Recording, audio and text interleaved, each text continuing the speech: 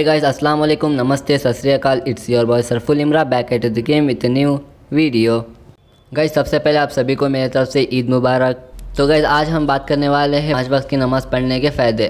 देर किस बात की, चलिए शुरू करते हैं। फजर की नमाज़ पढ़ने से चेहरे पर नूर आता है। फजर की नमाज़ शैतान के खिलाफ की सबसे पहली फ़तह है। फ़तह यानी कामयाबी। ज़ोहर की नमाज़ पढ़ने से आपके कारोबार में बरकत आती है।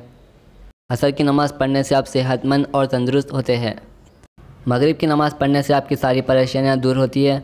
अपनी परेशानियां अल्लाह को सुनाओ, लोगों को नहीं, क्योंकि लोग सिर्फ सुनते हैं। परेशानियां दूर करने वाला अल्लाह है। इशा की नमाज़ पढ़ने से आपको सुकून की नींद मिलेगी। फजर की नमाज़ को अपना नसीब बना लो। ज़ोहर की नमाज़ को अपना मुकद्दर बना लो। असर की नमाज़ को अपनी तकदीर बना लो।